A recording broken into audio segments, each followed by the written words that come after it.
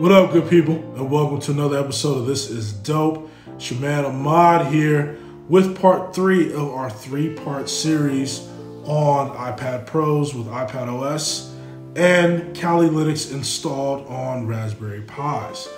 In this last installment, or last video, we're going to show you guys how to go ahead and connect your iPad Pro to your Raspberry Pi, and the software that I use, as well as some of the features of the software I use to accomplish that connection. So without any further rambling, let's go ahead and get to it. So what we have here is we have my iPad Pro, Raspberry Pi 4, and a portable battery. I have my Raspberry Pi 4 plugged into my portable battery. You're gonna have to play around with the cables that you use. I'm using this Knex braided cable. Your standard USB-C cable from Apple hasn't worked for me. Apparently there's some sort of glitch in the way they did the hardware for the Raspberry Pi 4 where you need like a certain type of cable. I just luckily have this Knex cable laying around and it works. As you can tell here, it's powered on, so I'm getting enough power, and that's a good indicator. You can also tell that my Raspberry Pi is connected because you can see up top here, I'm just trying to get the top part of my screen here, on my iPad. You can see where I have the hotspot indicator is lit up, right? So that shows we're connected. So what I use to connect to my Raspberry Pi is a program called Screens.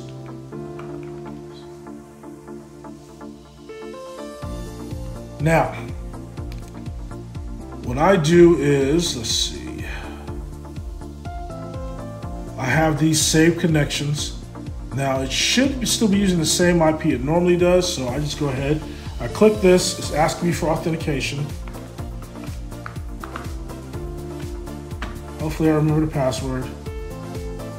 We'll see. Yep, and there we have it. It's as simple as that.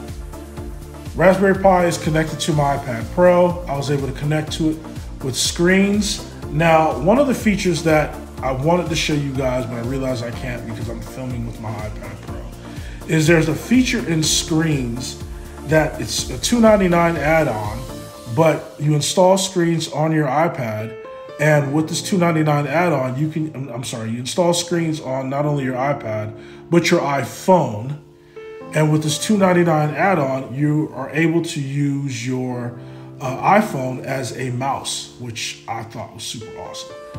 But as you can see here, I'm connected to the Raspberry Pi with Kali on there. I use my Apple Pencil to, to navigate around.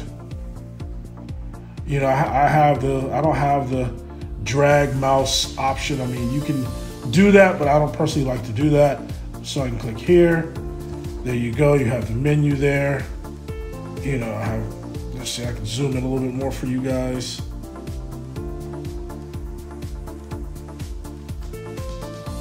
Terminal emulator, I can open a terminal emulator. There you have it. And then I can execute whatever commands I want to execute, like I was normally running a Kali Linux installation, right? Like I can see pwd, directory min, and root, ls. There we go. Let's see, init.d, ls. You see the VNC boot. You see the VNC boot file I created earlier, right there. Like I said, this is just a full-blown Kali Linux installation that you're able to leverage on the Raspberry Pi by using, I use Screens, but you can use other software, VNC software that's on the iPad Pro. I just so happen to have already had Screens. But this is how I do it. I mean, you have to set the expectation level though. As you notice, there is some lag in response time, right? Like when I go to close this, it's not as snappy as obviously being directly connected in. You're still going over a connection, but you're able to utilize this. You're able to utilize your Raspberry Pi from your iPad, right? Now, this also is going to enable you to be able to install software, other software, or you can use this with other Linux distros as well. This is not just for Kali Linux. You can use this for, I've seen people use it with Arch Linux, Ubuntu, a number of other traditional Linux distributions, right, that have ARM images, right? Obviously, Raspbian is, of course, you're going to be able to use it with that. That's what that distribution was made for. But that's really it, everyone. I mean, this is something I find invaluable. You know, having obviously this backup battery is key. You're gonna need to have a power source to be able to power the Raspberry Pi. I mean, in a pinch, I would imagine you might be able to power it off of your iPad Pro's power, as far as plugging the USB-C cable into your iPad Pro's USB-C outlet or port, excuse me.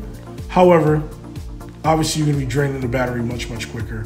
If this is something you want to be leveraging long term or doing a lot of work throughout that day, I would just invest in a portable battery. That's really it. Hopefully you guys enjoyed this video. There's a lot more detail I know I could have gone into, but this was not a hacking tutorial video or a Linux tutorial video. I just wanted to show you guys what I did to get this working, that it could be done.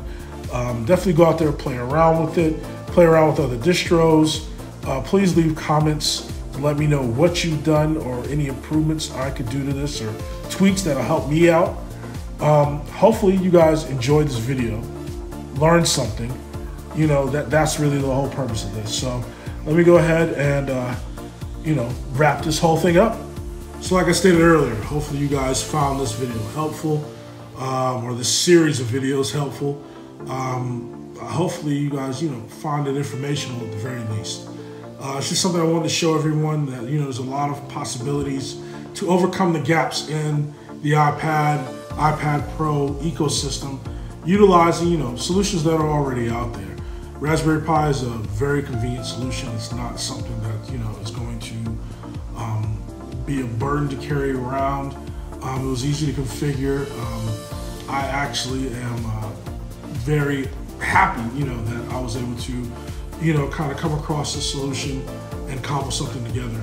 So with that being said, I'm gonna go ahead and end this video. If you guys have any questions, please feel free to leave it in the comment section. If you have any suggestions, go ahead and you know, leave them in the comment sections as well. Hopefully you enjoyed this. If you did, hit that like button. If you like the content I'm putting out on the channel, go ahead and subscribe. If you want to be notified when I'm doing any other videos, go ahead and hit the notification bell. Excuse me. The next videos I should do is I'm going to be going on my cabin trip soon. So definitely going to be doing a follow-up update to a couple of videos utilizing the Osmo Mobile 3, as well as the software from Filmic Pro that I reviewed earlier, Double Take. I'm going to be leveraging that as well. So I'm going to be doing some stuff up in the mountains, pretty scenery, that whole deal. And hopefully you guys enjoy that video. Hopefully have that out in the next week or two. But anyway, have a great rest of your day. Enjoy the rest of your week, and I'm out.